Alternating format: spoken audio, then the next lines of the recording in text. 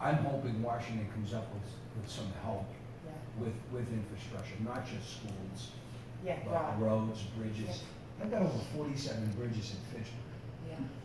That's, you know what the good news Okay, is? The best news I can tell you is, it looks like Leader McConnell needs a bridge in Kentucky.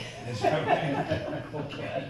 When I saw that, I mean, I literally Yeah. saw a picture of the bridge, it's like falling down. Oh, is that what it is? And it's like, well, that might be the best sign I could ever have seen to know that like, this is going to get done, and it's going to be bipartisan. I mean, you're right to flag that everyone needs it, the country needs it. Yeah. And there's this real momentum. When I hear who's having the conversations, you know, with the administration directly, it gives me lots of hope. And keep this in mind when you're in your discussions on Capitol Hill.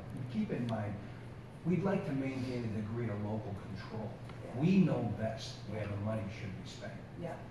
Yeah. So if we can make it as broad as possible, then Yeah. you know, within And how reason. so That's a great point. Yeah. I'll have to look into that in terms of the grants that go to states up. But it's a great point. You know, I hear it over and over, not just on infrastructure, but whether it's, you know, grants to law enforcement for battling, you know, getting like they just need flexibility. Right. So that's helpful. We have the experts right here. You know? They can't take the money and just do anything they want. Yeah. We understand that. Yeah. But there needs to be a wider spectrum of availability of them to make some choices in what they think is best for their community. Yeah. Yeah. No, look, we saw that with community policing, right? That was, it worked because they gave those funds to local police stations that understood, like, maybe for one town, they needed satellite stations, one town needed more people walking the beat, but they had the flexibility to do that, and that model works. Well, and another thing to think about, Congresswoman, when they start working on a bill, and this is something that is very important to the mayor, is that when they appropriate the money, is there any way some of these money go towards unfunded mandates? Yeah. MS4? Yes. MS4 is a real problem. Yeah. I mean, we recognize the importance of what it's going to achieve. Right. However, we're not getting any assistance. So I mean, it's a usual EPA, hey, a science project, do it. You know what I mean? Yeah. Just do it. Yeah. And, you know, that's almost $500,000 a year that I have to find, which is either free cash or even more onerous is, you know, a possible tax or a fee. People aren't thrilled about that.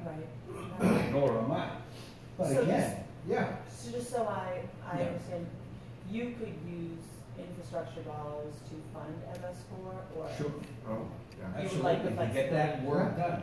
I mean, you know, mapping out faults, we've got the National River, which has just been designated a historic scenic river. We need, that's money. I mean, that's money with the sewer separation project that we're deeply into, and we're achieving our goal, and we're thrilled about that. We're keeping the river clean. I think we were noted as one of those cities that, you know, I mean, granted, we were kind of dragged to the table because of that money component.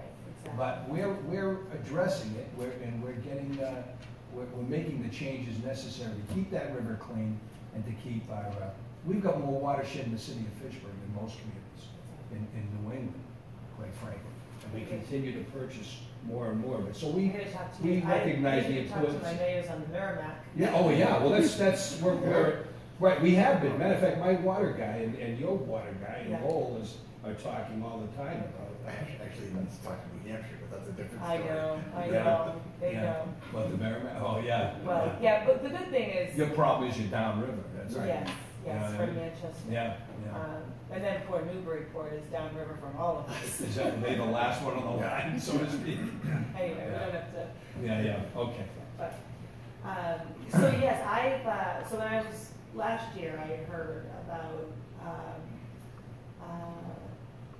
this school, and I believe the Longwood School, so it's always helpful for me to just see firsthand. Sure. So that when, you know, we're we're in these discussions, we can talk vividly about, you know, where these funds will go. So thank you for doing that. We chose this, well, Bob did, because he felt, and I think this bill's probably several months to a year away from Yeah, it's several months from being finalized Right, and passed. right, Yeah. fruition. How And long then- before mine starts? So we're already addressing, my choice was Longshore, but I think he was better Yeah. prepared to say, this is the school. Longshore, we've over Okay. $2 million in that roof, that's in the process of being How old is this completed. building? Bob, how old is this building? Well, this building was built in the 40s, so Okay. this campus was built in the 40s, 50s. This is one of our newer buildings. Yeah. This is the average age. It's the process. This is the 60s.